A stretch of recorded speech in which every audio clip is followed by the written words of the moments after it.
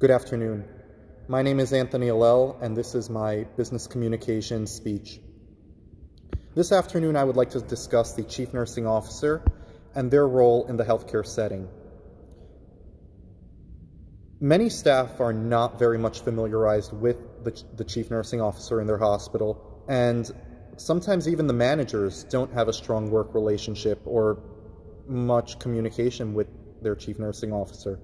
And this is not a very good thing because the Chief Nursing Officer, in the end, is the leader. They are the leader for the nurses, for the managers, for the nurse aides, for student interns, for medical students, for med techs, and all other related hospital staff. And they report directly to the CEO, to the CFO, the Chief Financial Officer. They also report to the other administrators of the hospital and are involved in implementing new ideas, policies, or changes that they feel would improve patient outcomes and employee outcomes in their hospital. Many people don't know too much about the Chief Nursing Officer, and I think this is something that we can improve.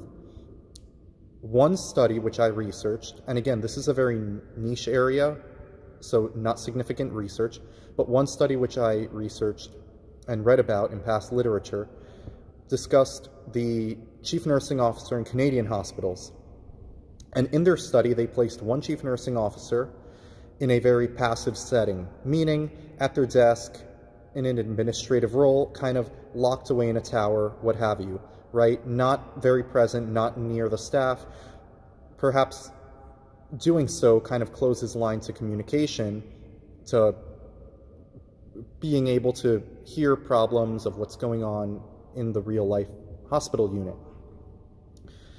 And then they did another study where they placed a Chief Nursing Officer, and in this role, they had the Chief Nursing Officer be very active, meaning they made sure that they were active on their units, making rounds to various units, interacting with the workers, making sure that the nurses knew the Chief Nursing Officer by name.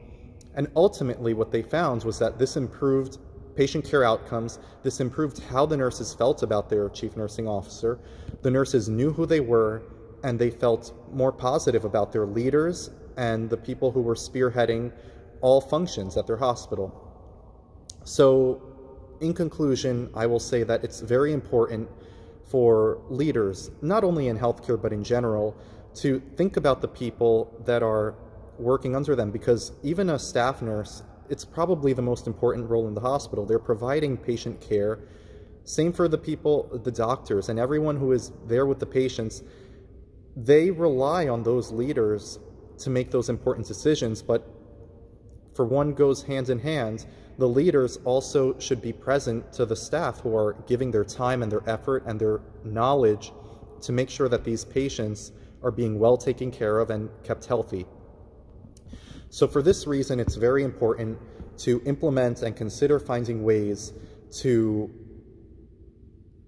get the role of the Chief Nursing Officer out there so staff know who their leader is, so they can feel comfortable if they want to communicate a concern or a possible implementation or just a simple idea. If they see something is not working on their unit, they can go to their manager. But if they feel that it's something that is affecting various units at the hospital, maybe they're a float nurse or a travel nurse, they should go to their Chief Nursing Officer, because ultimately the Chief Nursing Officer is the person who will report to the CEO, and they hold a lot of cards when it comes to making major changes at the hospital. So for this reason, I believe that this is a strong area to further research and further study. Thank you.